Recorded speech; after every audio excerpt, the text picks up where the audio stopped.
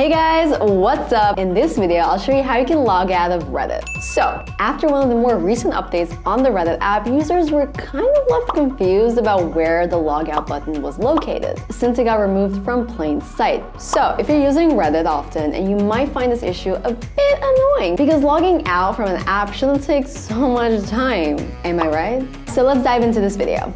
So this is how you can log out of Reddit using your phone. You first open the Reddit app and tap on your account icon in the top right corner of the screen.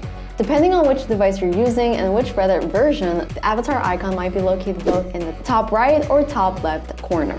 Under your Reddit avatar icon, you just click on your username, and from the drop-down menu labeled Accounts, just tap on the exit icon next to your username to log out.